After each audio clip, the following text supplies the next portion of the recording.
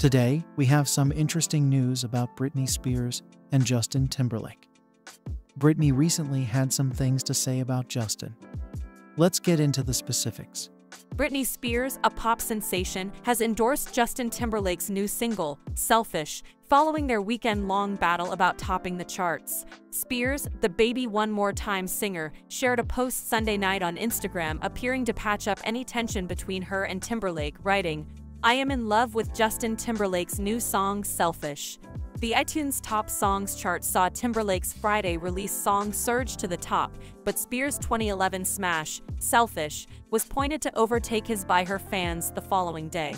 In her autobiography, Spears disclosed that she had an abortion while dating Timberlake, with whom she dated from 1999 to 2002. Justin definitely wasn't happy about the pregnancy. He said, "We weren't ready to have a baby in our lives, that we were way too young," Spears wrote. "It was a surprise, but for me it wasn't a tragedy. I love Justin so much. I always expected us to have a family together one day. I don't know if that was the right decision. If it had been left up to me alone, I never would have done it." And yet Justin was so sure that he didn't want to be a father. This revelation sparked criticism of Timberlake from Spears' fan base.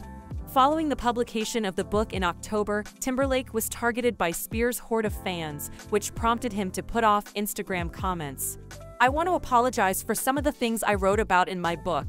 If I offended any of the people I genuinely care about, I am deeply sorry," Spears posted on her private Instagram page on Monday morning.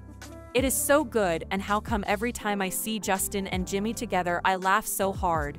She wrote beside a video of Timberlake and Jimmy Fallon playing Selfish on The Tonight Show. Don't forget to like the video and subscribe to the channel for more update on what's happening with your favorite stars.